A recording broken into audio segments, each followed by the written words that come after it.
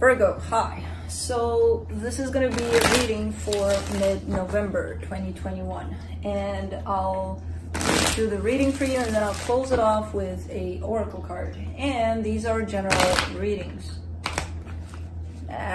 So they may not resonate for all of you. If they do, there is an extended at the end of the video. You can check out all the info about that in the description box below if you want. Not my day for shuffling, apparently. If I ain't got it, I ain't got it. Let's see, Virgo.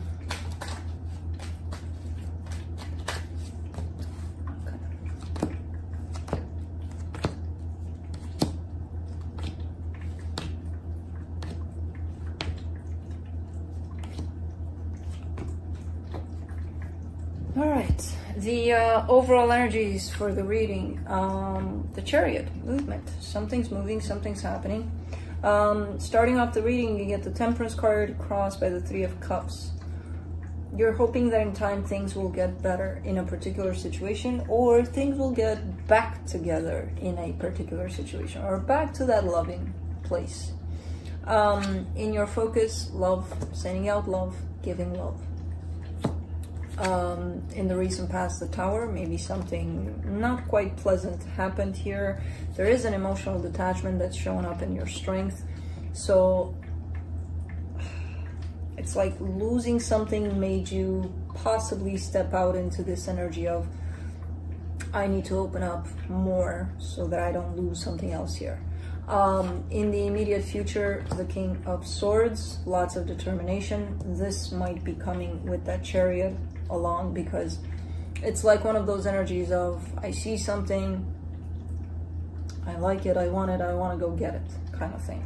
And not only do I wanna, I'm gonna. The energy that's supporting this reading, the Star, getting very, very clear about what it is that you want. The energy that surrounds you, and you may not be aware of it at this time, the Four of Wands. This is commitment, basically. Possible marriage. In your hopes and fears, conflict, disagreements, fights, things like that. For the potential outcome, the Eight of Pentacles. Wanting to build something, wanting to work on something or build something here. Let's clarify. Let me clarify the Chariot.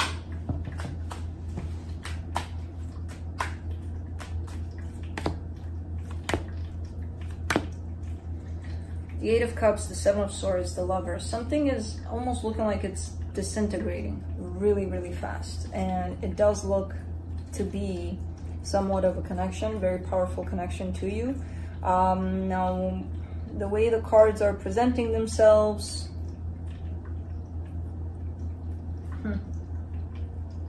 I'm not sure, I don't even think it's important who's turning their back here or who's looking like they're pulling away from this. It feels like it's not necessarily relevant, but it does come in as an energy of not a split necessarily, but something is happening, something is energetically at least splitting apart for now. Again, in the real world, in the 3D world, I don't see it necessarily as, oh my god, they're leaving me or I'm leaving them, or but something is happening here. Something is creating some sort of a separation between energies here within a connection. Let me do the Temperance card.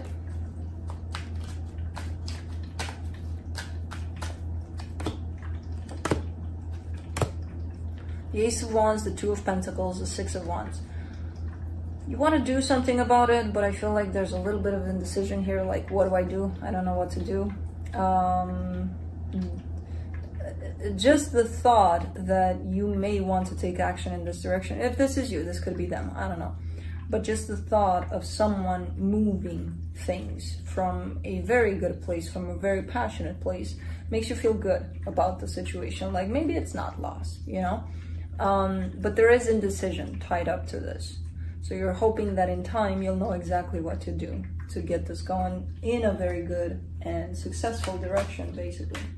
Let's do the Three of Cups.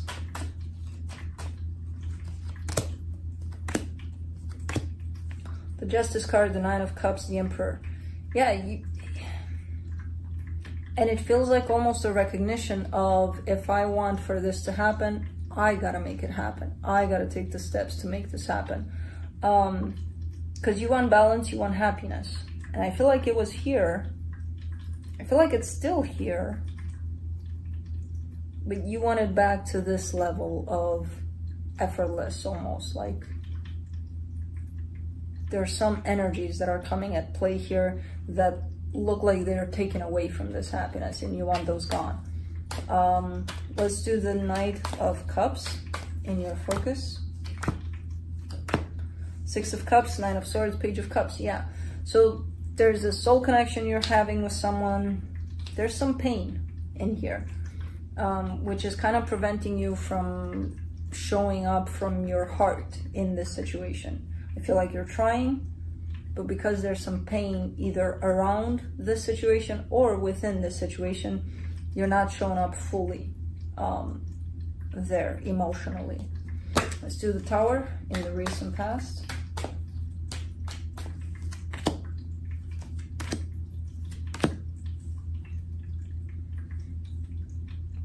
Two of Wands, King of Cups, Ace of Cups.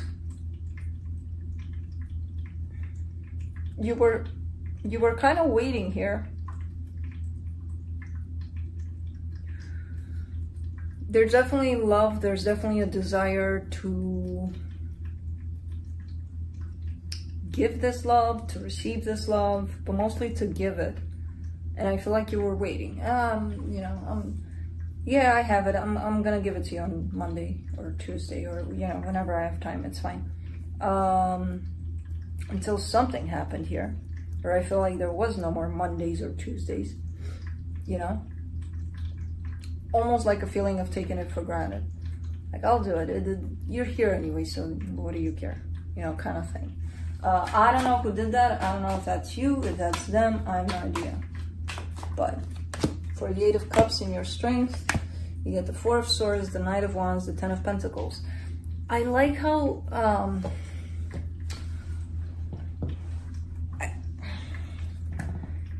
like, it's gonna be almost cruel to say this, but I like how something happened here that made you move, that made you realize that I can create things for myself. I can, if I want happiness, I can create it, or at least I can try to participate in creating my own happiness around something. Because before, you're showing up as, it's fine, it's here anyway. Why do I need to bother, you know? So I like how the energy shifted into the direction of, I gotta get going here, you know? So the King of Swords. In the immediate future, the World card, the Knight of Cups, the Moon. You're trying to get out of your head, because I feel like so far you've been very logical, very practical, very by the book kind of energy. And you're trying to bring out a little more of that heart of yours to the surface. And it's been hidden like no tomorrow here, and you're keeping it still hidden. The energy of love.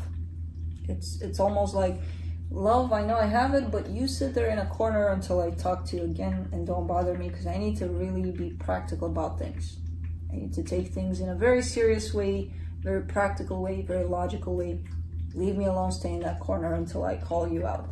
And when you do call it out, it's very hard for it to come back to you. There's too much shadow in there. Let's do the Star. For the supportive energies, for the Star, you get the Star, the High Priestess, the Queen of Wands. You do want this. It's becoming very, very clear for you that whatever it is that you're chasing here, or whoever it is, you want them.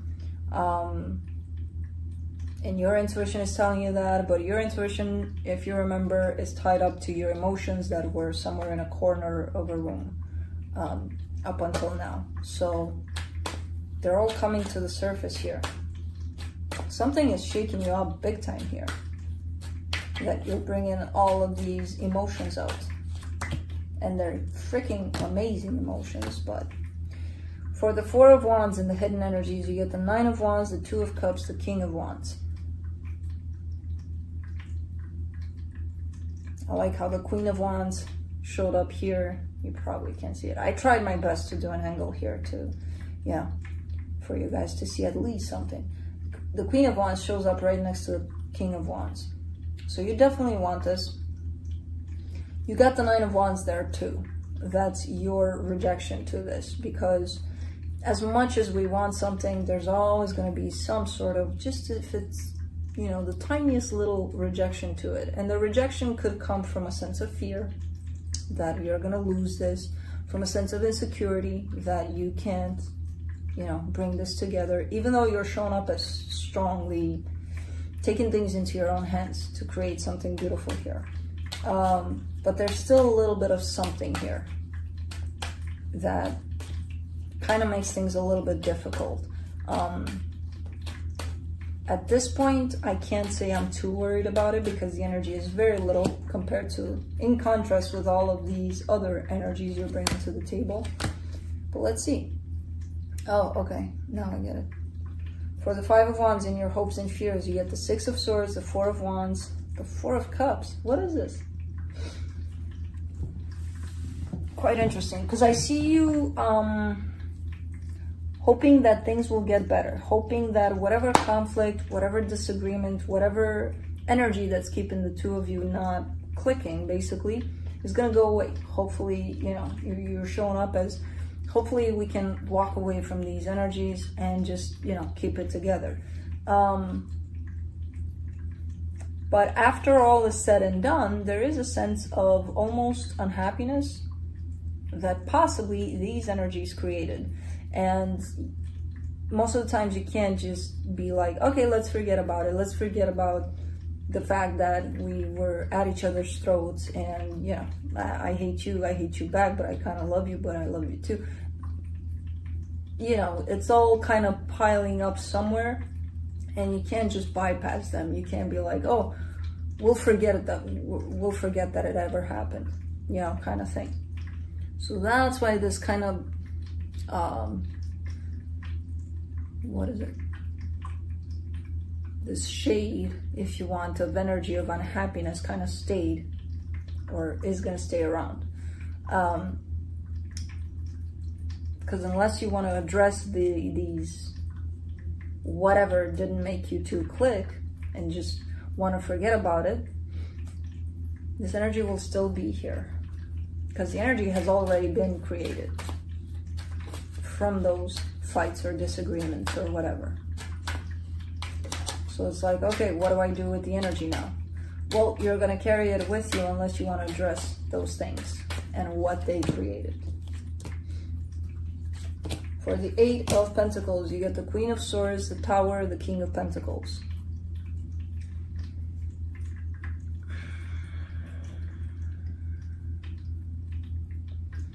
You still, man, you have the tendency to go back to what you know how to do best, and that's the mind space, right? It's very easy. It feels like you're working so hard for you to open up more emotionally, and then it's so freaking easy. In a split second, you're back in your head about things. And it feels like every time you go there, things tend to go down. Things tend to go south, but you still kind of, you know, and I get it. It's something, if you've done this all your life, how the hell? Of course it's going to be easy. But I see you intensely working on this energy to not do that anymore. And just give yourself time. It's a tough one, especially if you've done it all this time and it's the easiest way to escape all of this. Oh my God, emotions, what is this? You know, it takes a while to get you to step back into your own emotions. Let's see what the universe has to close off. Ace of Swords, Two of Pentacles, Nine of Wands. You seem like you want to do something about something, but you're coming from a place of the Two of Pentacles. Like, what? What do I do? I don't know what to do. The Nine of Wands that's shown up, tied up to the commitment here in the hidden energies. You remember that one, the rejection over it? That comes from fear, insecurity. that's not allowing you to know what to do, basically. You do know what to do about whatever this is. The action is there. You do know that you want to take action. You do know you have the answer within you, but you're sitting here kind of wondering, what do I do? When do I do it? How do I do it? Blah, blah, blah, blah. All of that is coming from the Nine of Wands, which carries a sense of fear. But if I do this, what if they run off to the hills? But if I do that, what if I'm not gonna like whatever, blah, blah, blah. That's you coming from the mind perspective. Remember this struggle you're having within this reading? Call off those emotions from the corner of the room there and try to balance those out with the mind. Try to see how you feel rather than what you think is gonna happen, or you know what this action is gonna bring. Oh my God, let's think of a million different things that could happen out of this, you know. Let's close it off with the Oracle card from the Spirit of the Animals. Let's see a final word from the animals for you. Peacock, vibrancy. You are born to shine and inspire. Practice humility to avoid jealousy. Be grateful for life and more good things will come. Be true to yourself and recognize your brilliance.